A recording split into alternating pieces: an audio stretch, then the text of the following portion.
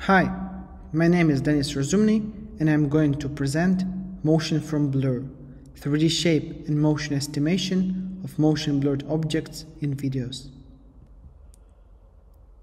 We present a method that from a video with a motion blurred object estimates object mesh, its texture map, subframe 6D motion, and camera exposure gap.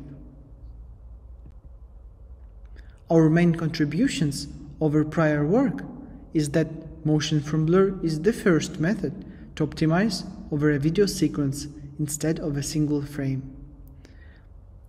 We also have better motion modeling with bounces and acceleration. Also, we have explicit exposure gap estimation.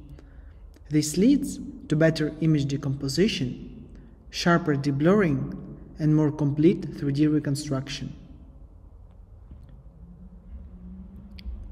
We are given a video with n frames. Then background B is computed as the median of all frames.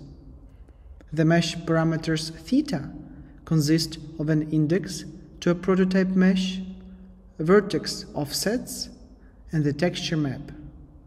All other mesh parameters such as faces, initial vertex positions, and texture mapping are assumed to be fixed. The motion parameters omega include continuous 3D translations and 3D rotations, which are modeled by piecewise polynomials to allow for bounces and acceleration. Finally, exposure gap is modeled by a real-valued parameter epsilon, denoting fraction of closed shutter. Now, we present a video formation model given all previously introduced parameters. Since we have many frames, we have to tie up all parameters by sharing them across video frames.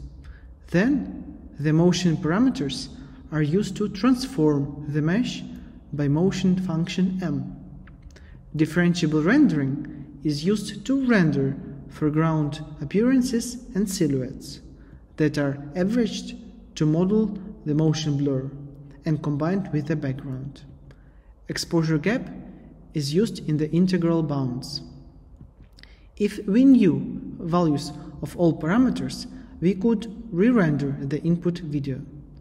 Thus, our task becomes a model fitting problem to re-render the input video in the best possible way.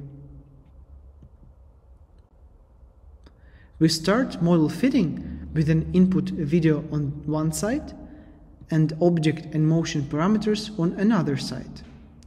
Appearances and silhouettes are rendered by differentiable rendering.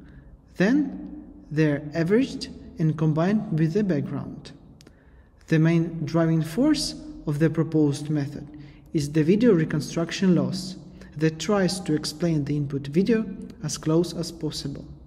For easier optimization, we apply additional regularizers such as silhouette consistency loss, texture smoothness loss, and Laplacian shape regularization loss. The proposed method is based on pure test time optimization with no training. None of the previous methods was able to handle bounces, as shown in rows 2 and 3. Significantly better performance at bounces is achieved thanks to more constraints from previous and following frames and explicit bounce modeling. We show results as a temporal super-resolution video and novel view synthesis. Exposure gap is visualized as yellow part of the trajectory.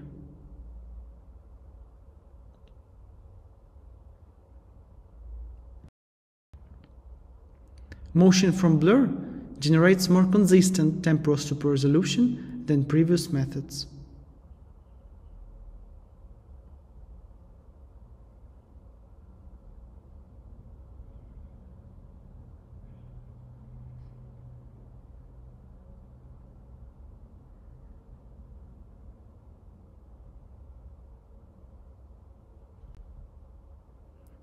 Also, we are able to handle bounces.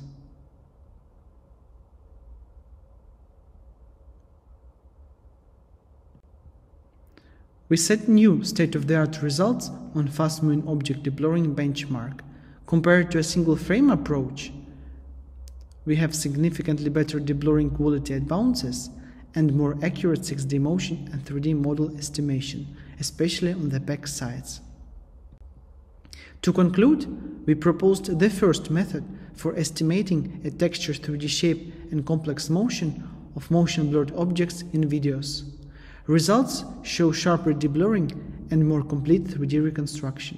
The method is open sourced on GitHub. Thank you.